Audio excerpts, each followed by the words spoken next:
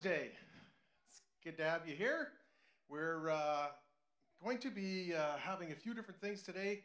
It's our church picnic today after the service, so hopefully you can join us down at Rundle Parkside too.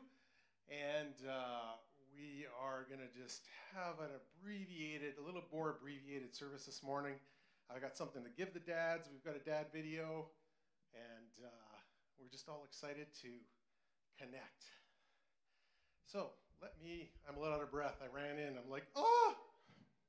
For those of you who don't know, right, that last 3 seconds, I was running up on stage. But, God's so good.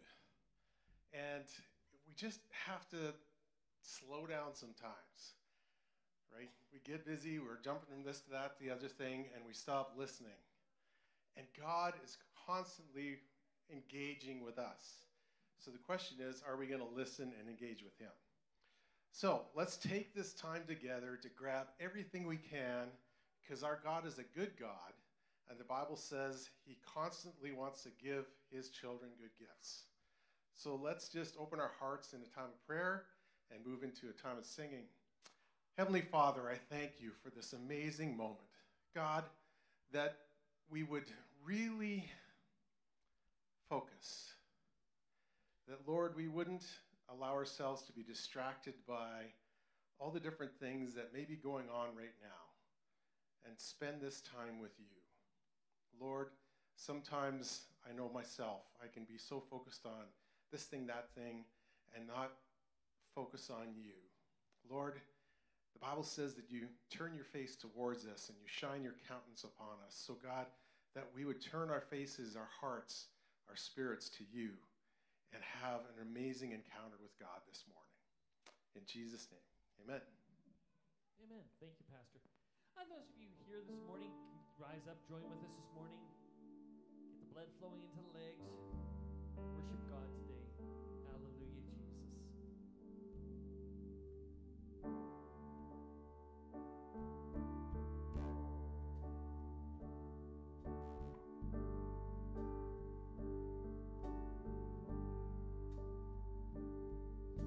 And he is not confined. He confounds. He will not resign. He resounds.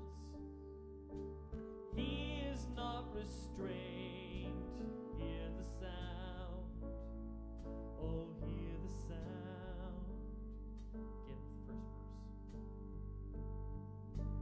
And he is not confined. He confounds. He will not resign. He resounds.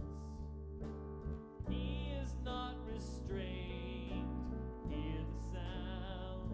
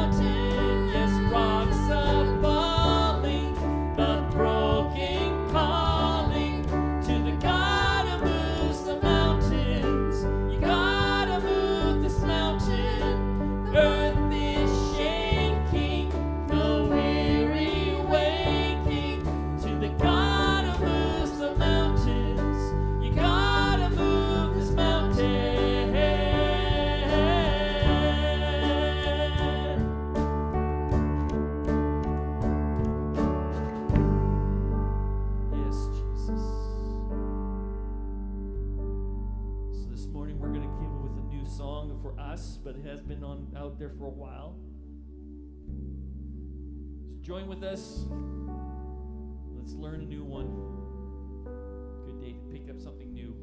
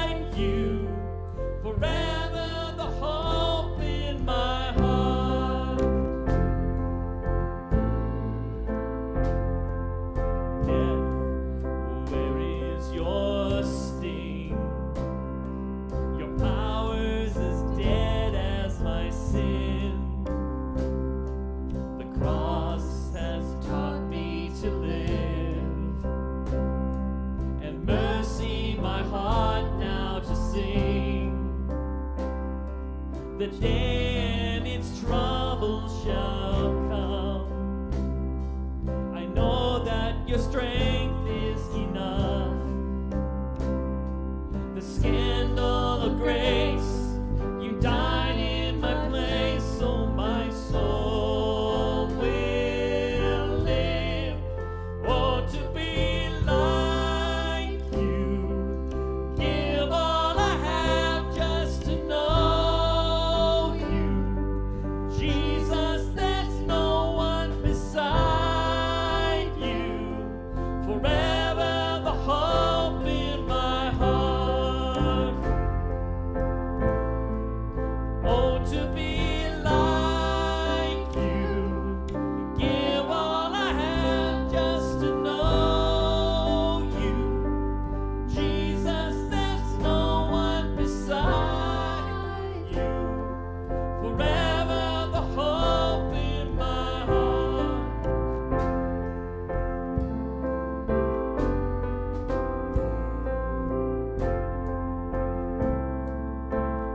And it's all because of you, Jesus. It's all because of you, Jesus. It's all because of your love that my soul will live. Oh, to be like you and give all I have just to know you. And Jesus, there's no one beside you. Forever the hope in my heart. Oh, to be like you, give all I have just to know you. Jesus, there's no one beside you. Forever the hope in my heart.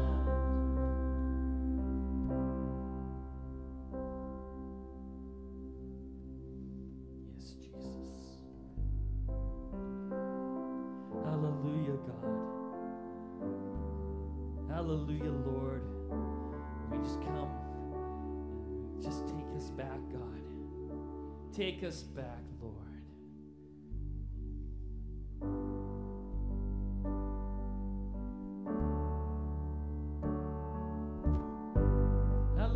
Jesus.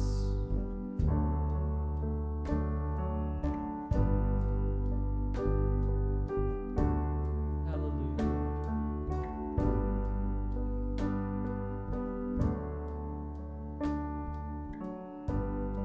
And God, take us back, the place we began, the simple pursuit of nothing but you, the innocence of a heart in your hands. And God, take us back. Oh God, take us back to an unswerving faith in the power of your name, a heart beating for your kingdom to reign, a church that is known for your presence again. God, take us back. Nothing and no one comes close to you. Nothing could ever come close. Nothing and no one. It's you and you only. Nothing could ever come close. And keep our hearts real. Keep your grace close. You're bringing us back. You're bringing us home to an unswerving faith in the power of your name, a heart beating for your kingdom to reign, a church that is known for your presence again. God, take us back, 'cause nothing and no one comes close to you. Nothing could ever come close. Nothing and no one. It's you and you only. Nothing could ever come close. Yes, nothing and no one comes close to you. Nothing could ever come close. Nothing and no one. It's you and you only. Nothing could ever come close. One more time. Yes, nothing and no one comes close to you. Nothing could ever come close. Nothing and no one. It's you and you only. Nothing could ever come close. Yes, God. Just thank you so much, God, that you are close. Lord, you never leave us or forsake us. You are closer than a brother, the Bible says. Lord, that you stick with us. So close. And so, Lord, in the midst of all that, God, help us in drawing closer to you. Lord, that we would experience your presence like never before. And then through us, Lord, others would experience your presence as well. So, God, we just thank you for that and this time we have together. In Jesus' name, amen. Thanks. You can be seated. Thanks, team. It is Father's Day, and have a little video just before we let the kids go. We brought parenting questions to some of the wisest minds on the planet. You guessed it, dads. This is Ask a Dad. What should I do if my kids won't come when I call them? Turn off the Wi-Fi and watch them all magically appear. Will my children ever let me use the bathroom in peace? Yes, when they move out of your house. When we're playing sports, should I let my kids win? Absolutely not. It's not your fault God bless you with incredible athletic talent. Why is there peanut butter on the back of my couch? Why are there Legos in the fridge? No one knows. What if my kids don't think I'm cool? It doesn't matter, because deep down all dads know that they are so cool. How come nobody laughs at my amazing dad jokes? Because you're doing it right.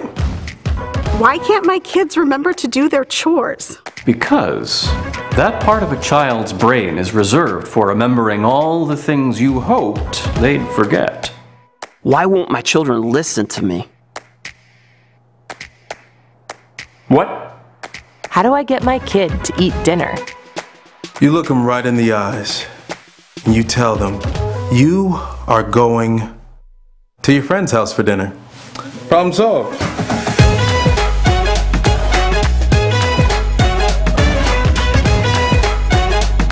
As a dad, how can I dress for success? 2 words. Cargo shorts.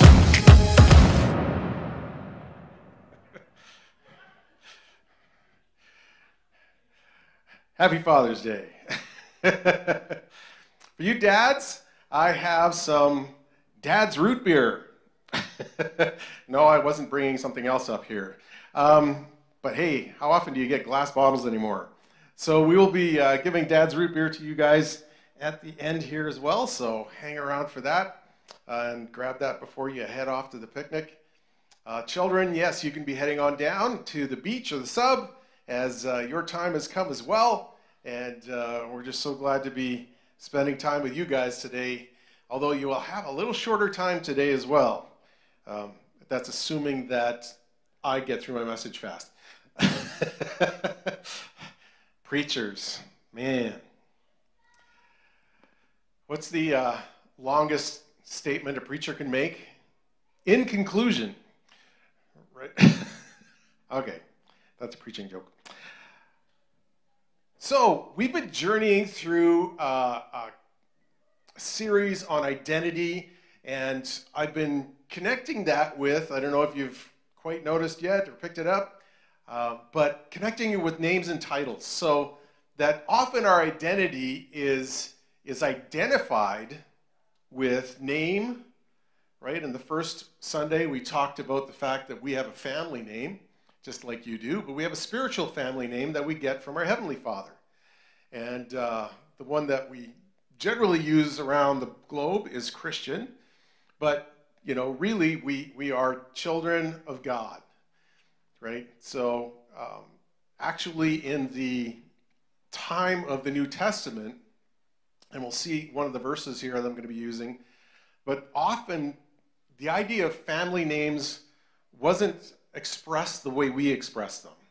But you were the son of so-and-so, the son of so-and-so, the son of so-and-so, right, as far as boys go, or the daughter of, and usually it was patriarchal, so it'd be the daughter of a man, and then the so forth, the same thing. So there was this sense of lineage, and we see that even in Jesus's accounts in Matthew and Luke, where they have Jesus's lineage going back to Abraham and then going back to Adam, so that there's this sense of family history, a family dynamic. And we have that spiritually in God, that we are children of God, sons and daughters of God. So we have a family name. Now, last week I talked a bit about the title that we have of ambassadors.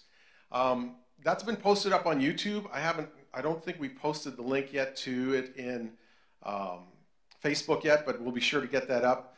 As last week we had a streaming issue and our stream went down, but we did record it, so that is going to be available for you if you missed that. And I certainly want to encourage you to be tracking along with that if you're not, because there's some great sense of purpose, sense of destiny, sense of completeness that we have in our identity in God.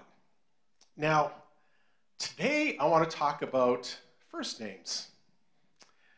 Now, we all have various first names, and maybe some of you have middle names, and some have multiple names. Wow, the kids are happy about that. Way to go, Betty. My wife is leading the children downstairs this morning. But we have a victorious name. And I want us to consider this. Sometimes you have the name that you're given with at birth, and you may struggle with that, or you may rejoice in that. I know Merril, my name, means a man of honor or a person of honor. And it comes from Latin back into Greek. So there's this idea of honor that's part of that name. But sometimes people are born with names that aren't as nice.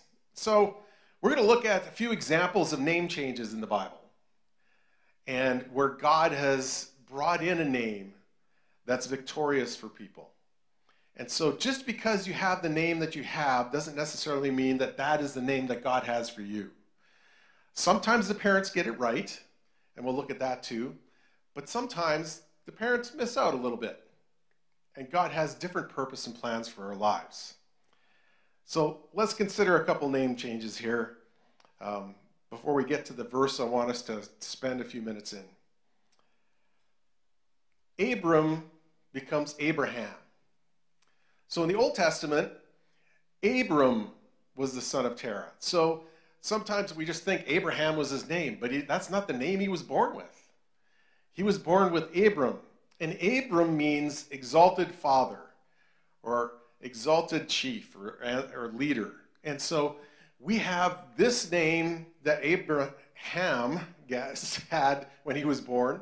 It's just even hard in my brain to think back and flip that, right? And so we read in Genesis 17:5, God says to him, "No longer shall your name be Abram, but your name shall be Abraham, for I have made you the father of many nations." And that's before he had kids, right? And so he had this victorious name that God had given him, leading into the destiny God planned for him, and through him for us, as Abraham is considered the father of faith. And so Abraham means father of a multitude. So God had a different desire or design, and he brings that to Abraham. We see that also with Jacob. In Genesis 32:28, God says, "Your name shall no longer be called Jacob, but Israel, for you have striven with God and with men and have prevailed." So Jacob means one who grabs the heel, or a supplanter, or one who's going to pull you down so that I can get up over you, right? Because he was the second born. And there was this sense already of this, and you see that play out somewhat for him because he does steal his brother's birthright. But God's here after that, and he's actually going to meet his brother. He's in this context of, and he set everybody ahead of him. He's like, maybe they can, soften him up, because he sends a bunch of stuff as a gift, and God wrestles with him through the night at Peniel. And so we have this moment in his life, and God says, no longer will you be Jacob, but you will be Israel, which means one who persists, prevails, or struggles with God. And so the idea of prevail isn't that he won the fight. Have you ever won a fight with God? Anybody? I've never.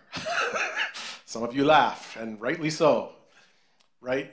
But there's this sense of persistence and struggling with and prevailing through with God that God is rewarding him with now and saying, you've wrestled through to victory with me. Not that you beat God, but you won your battle in that you needed to prevail through some things in your life, in your heart. And so we see this in his life, and God renames him, and we see that play out now. We don't talk about, the nation of Jacob. We talk about the nation of Israel. God sometimes intervenes to also make sure that somebody gets the right name. And so when John the Baptist was born, the day when they name him and she goes through her purification, they do a purification rite, and he gets circumcised, and they come to the naming time, and it says on the 8th day they came to circumcise the child, and they would have called him Zechariah after his father, but his mother answered, "No, he shall be called John." And if you go back to verse 13 in Luke chapter 1, that's where the angel Gabriel tells Zechariah that, look, you're going to have a son with your wife in your old age, and you're going to name him John. And so there was this big thing because, or as would be in Hebrew, Johanan. So John is just the Greek word. Zechariah means to meditate on God, to reflect on God. It's this internal thing. But Johanan means God has been gracious. And so there's this sense in which God's grace is coming through John the Baptist to preach about Jesus, right? He comes in the spirit of Elijah. There's all this going on that happens through John. And so God purposely named this child for the mission that he had in this world, and that he was going to become one who would declare the grace of God and the goodness of God. And we read that in John chapter 1, actually, John the Apostle, where he says, that grace and truth came through Jesus. And so there's this sense of that going on. Now, speaking of Jesus, God makes sure he gets the right name too. And so we see in Matthew chapter 1:21, the angel talking to Joseph, she will bear a son, and you shall call his name Jesus, for he will save his people from their sins. And so the Hebrew name is Yeshua, which is from Joshua, and it means that God is salvation. And so we have our Savior in Jesus. Jesus is a Greek word. So we have these things that we see God either changing names or ensuring names that are part of the victorious destiny that God has for people taking place. Let me bring you to one more New Testament example. Jesus calls Simon Peter. And we see that where there's this moment where Jesus is asking his disciples, who do people say that I am? Who do you say that I am? And Jesus answers Peter after he says his name, that Jesus is the Messiah, the Son of the living God. He says, blessed are you, Simon Bar-Jonah, for flesh and blood have not revealed this to you, but my Father who is in heaven. And I tell you, you are Peter, and on this rock I will build my church, and the gates of hell will not prevail against it. And so we see here, it's sort of a combination here. We have Greek and Hebrew going, and we got Simon, which was a common Greek name for the time. We have Bar-Jonah, and Bar means son of, and so you would see, if you've heard the term bar mitzvah before, right, that's son of the testament or son of the law. So we have Bar, son of, and for girls, they would have bat mitzvahs, bat meaning daughter. So we have Simon, son of Jonah. And so there's this idea of lineage, but then God has a destiny for this man, Simon, and his Hebrew name would have been Simeon or Shimeon. And it comes from, in Genesis 29, where they have a child, and her statement is, the Lord has heard that I am hated. Right? So Simeon comes from Shema, which is part of here. And then I was really working hard to try and discern the Yun part of that name. And even in commentaries, they're like, yeah, it's sort of abstract and unknown. So this is what it comes from, right? These namings that happened out of experiences, and sometimes they were difficult, negative experiences. And Jesus says, but you're going to be a rock, right? Peter is from the Greek, Petros means rock. And Peter seemed a little wishy-washy, always 2 feet in his mouth. He was like, well, Jesus, let's do this. Jesus, let's do this. And Jesus' intention for Peter was that he was going to be a solid person, this solid apostle, that the church was going to be part of revolving around his strength. We even see nicknames going on in the New Testament. You might remember Barnabas, but his real name was Jonah. And so it's interesting that these things are going on in the New Testament. So let's get down to the meat. In Revelation chapter 2, we have this statement. And I'll read it just through once, and then we'll just dissect it a little bit. Revelation 2:17, he who has an ear to hear, let him hear what the Spirit says to the churches. To the one who conquers, I will give some of the hidden manna, and I will give him a white stone with a new name written on the stone that no one knows except the one who receives it. Now in Revelation 2 and 3, this is the last book in your Bibles. In those two chapters, there's 7 churches that Jesus directly addresses and talks about, for the most part, things that he likes and things that he dislikes about what's going on in these churches.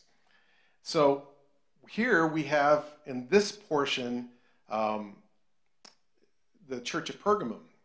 But in each one of these churches that he addresses, his ending for that is to the one who conquers. Now, the Greek word is nikao, from which you might recognize Nike, a certain sportswear company that was developed.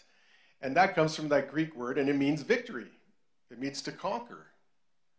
And so the idea here is that everyone who is victorious, who overcomes, who conquers the struggles that they have, will have these rewards from God. And in this particular case, there are things going on in Pergamum that Jesus wants to address. And so I'll take a moment just to give you that context as well. So Jesus says of this church 2 particular things. He says, where Satan's throne is. That's a pretty interesting ministry context, wouldn't you say?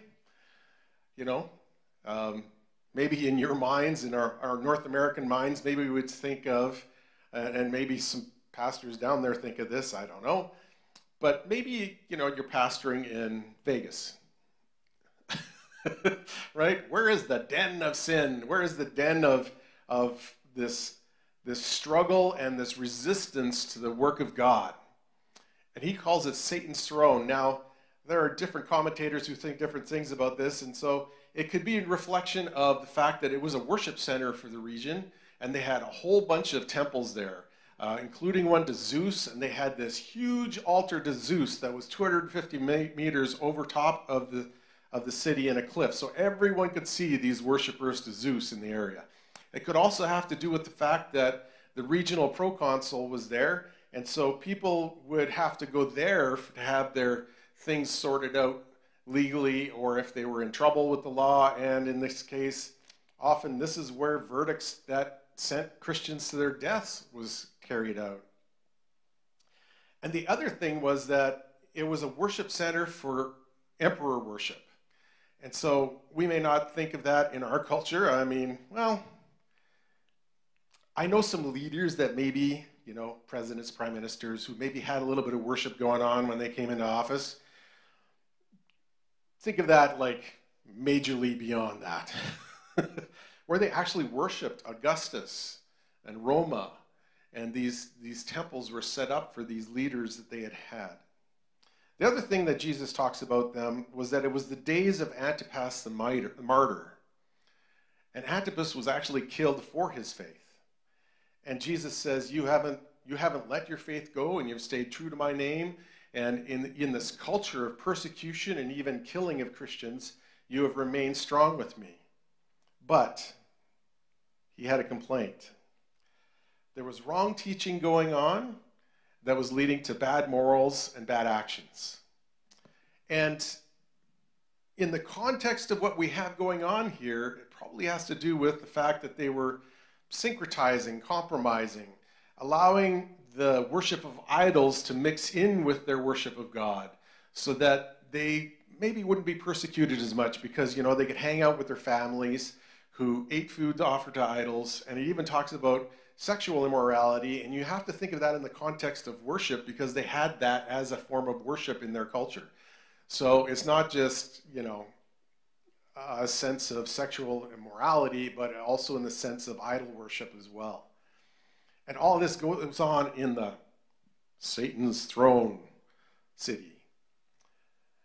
And so with all this going on, sometimes, you cave in a little here, you cave in a little there, and you allow for compromise. And we see that even when when Jesus talks to this church about Balaam and this history of Balaam's teaching, in that it goes back to the book of Numbers, and where Balaam was paid by a king to try and curse Israel, and God wouldn't allow him to speak curses but only blessings.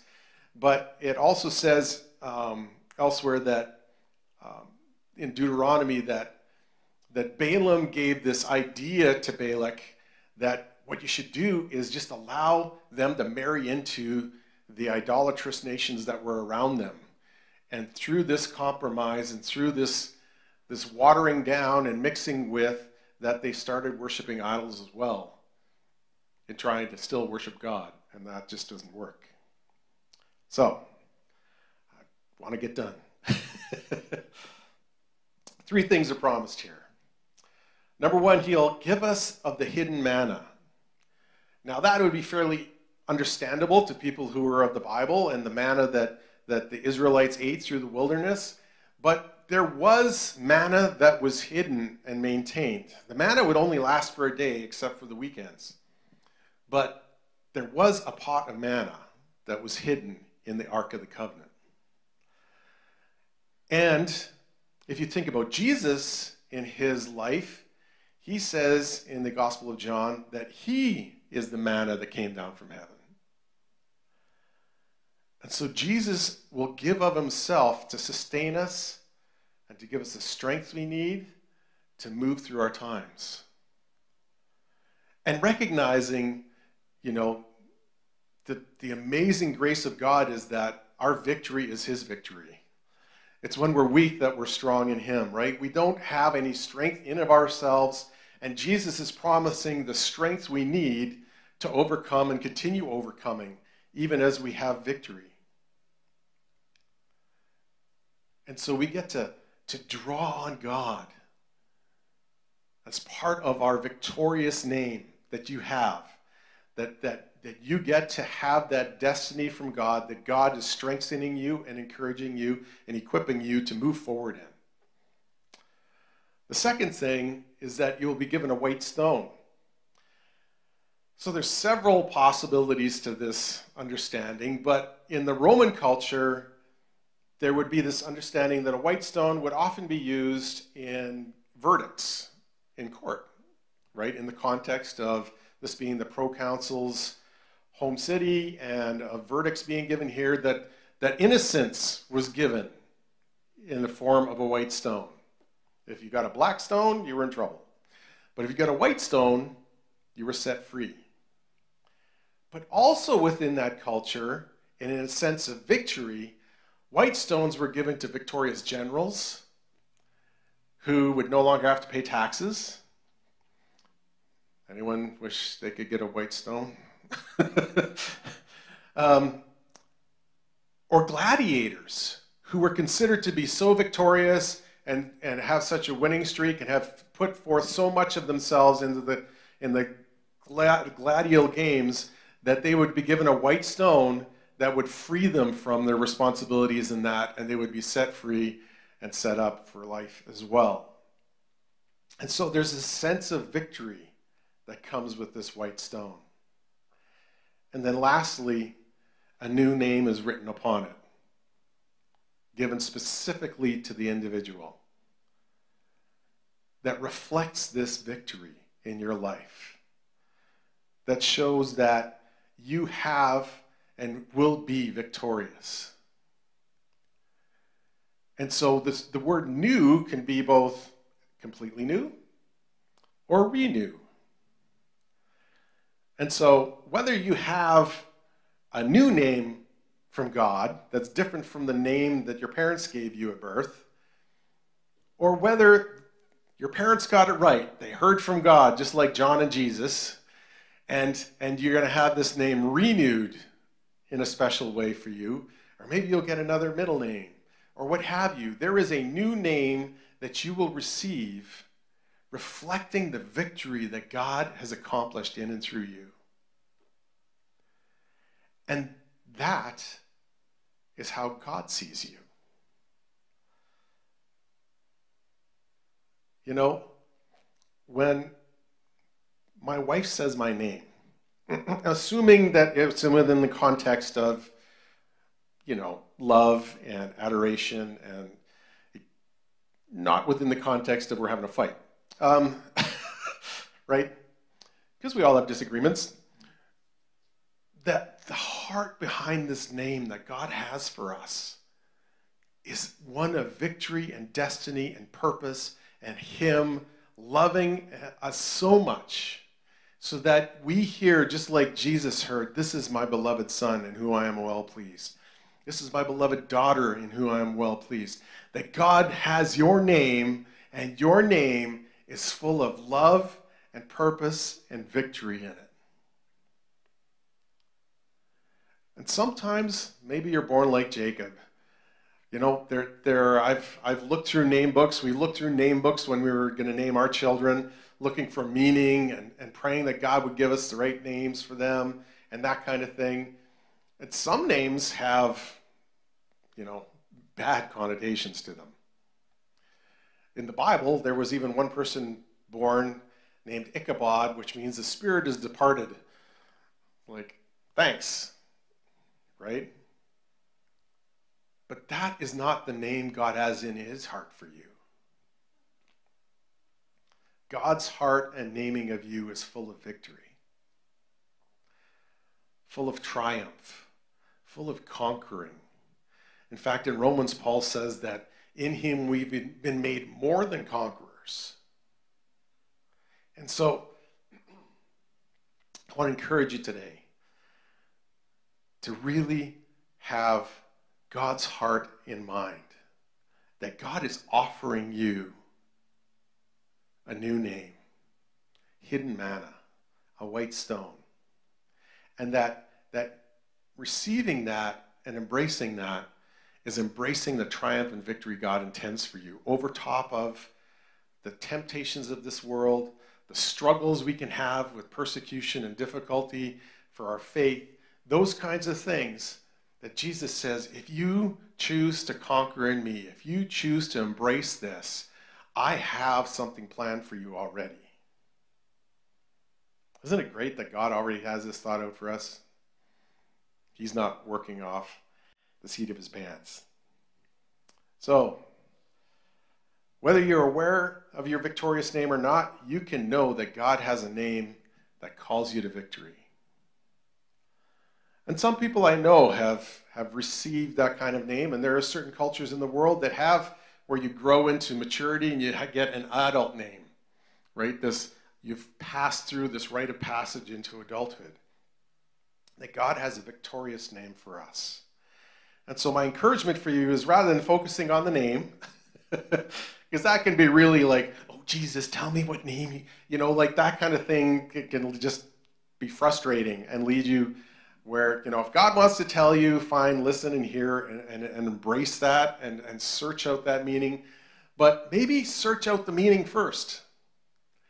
That God has purpose and plan for victory in your life. And often the things that you most wrestle with are the things that you will prevail through to your new name, just like Jacob. So, spend time listening to God about how He intends to make you victorious. And wait to see how that plays out in your life, because God has a victorious name for you. Maybe it's the one you were born with. Maybe it's something new and fresh and victorious. Let me pray for you, and then we have some special announcements, and then we got a picnic to be in. God, I just thank you for your grace and goodness, that you have names for us full of victory and triumph and grace. God, I just pray that everyone here, Lord, would embrace the grace that you have for them. That, Lord, you were such a good Father that when we became your spiritual children, you named us, just like our physical parents did when we became their kids too. And so, God, I just pray that as we move forward in our walk with you and our identity with you, we would have greater senses of the victory you intend for us in our lives, and that we would walk into it knowing full well you have made that way possible for us. and that you have strengthened us for it. God, whatever our struggles we face, whatever we are called to as an environment to serve you in, Lord, even if it is where Satan's throne is, that God, we can triumph in you over all those things. And we thank you for that in Jesus' name. Amen. So a couple important announcements. Well, more than a couple this morning, actually. Next Sunday is Pastry with the Pastor. If you're new and you haven't connected with me in a Pastry with the Pastor time, I'd love to connect with you.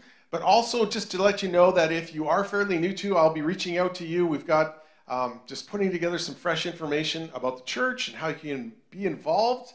And we certainly want to encourage involvement as part of the church body, because that's how we even better connect with one another and grow together. Of course, we have the church picnic. And even if you're online this morning, I'd encourage you to come down to Rundle Park Site 2, which is go all the way down the road in Rundle Park to the bottom. And there's a parking lot right by the ACT Center.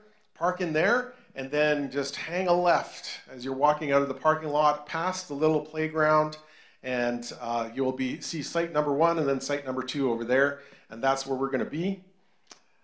Ladies, if you haven't heard already, Betty's having a bonfire at our place. We'll be lighting up our fire pit on Tuesday night at 7 o'clock, and you're welcome to come and just for a time of encouragement with one another. And I will be hopefully fogging my grass because I know it's rained a lot and some mosquitoes are around, so we're working on that.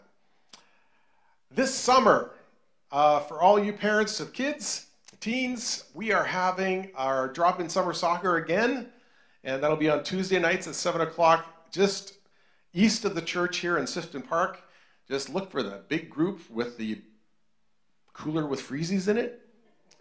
Just encourage you a little that way. And we'll have pennies out there so the kids can recognize whose team they're on and just be having a good time playing soccer and connecting. So I encourage you to be doing that. We're just thankful that Julian, one of our young men here, is going to be helping lead that, as he's a real sports guy. And Pastor Jacqueline will be there, and hopefully some others can come and join in and connect as parents while their kids have a good time doing that. Ages, we're pretty loose. It's been really successful in just being open, as anyone can run around and kick a ball. We just encourage the teenagers to be mindful of the little kids and not run them over, you know.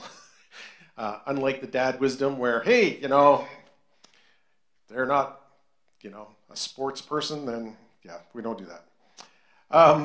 Our church business meeting, our annual meeting, we're not waiting for the fall this year. We are going to have that on Sunday, July the 10th, after our morning service. So again, we'll be wrapping that up a little earlier as well, and ensuring that we get started at 11:30. There's some constitution changes to adjust from the general conference I was just at in May. So they've made some changes there that we need to reflect in ours. Part of that is basically just allowing for electronic engagement. So we don't have that written in clearly, so it will allow for those kinds of things. Plus there's a shift because our statement of essential truths and positions and practices have been shifted a little bit in our general constitution of bylaws, and we need to adjust our Constitution to allow that to properly connect with us, so that we're aligning ourselves that way as well. So you'll be getting that information coming out in the next week, as well as the new and renewed Statement of Essential Truths and Positions and Practices, so you can read through those and connect with those as well. So just be aware that we'll be having at that time, and we'll do it a hybrid style again if people need to Zoom in for the meeting, but really want to encourage people to, if possible, be here, as it's going to be right after Sunday morning service anyways. And we appreciate your giving. Here it is at just out the door here with our debit machine, and online at freedomcenter.org/give. As we're really engaging with our community and trying to be a blessing. If you remember the whole series from last month on Bless. And if you've got testimonies about how that's been going for you, who remembers what Bless meant? Okay, I'm not going to drag it out too long. Begin with prayer. Listen, eat, serve, and share your story. So we'll work on that. We'll get it up on the wall. Remember to have your little card, which I dropped one here, to just remind you of those things. We're called to be a blessing because God has blessed us. God bless you. I'll let you go. Don't forget to connect with your kids and hopefully see you at Rundle Park. If you need any directions or help with that, please contact me here and we will get you there. God bless you all.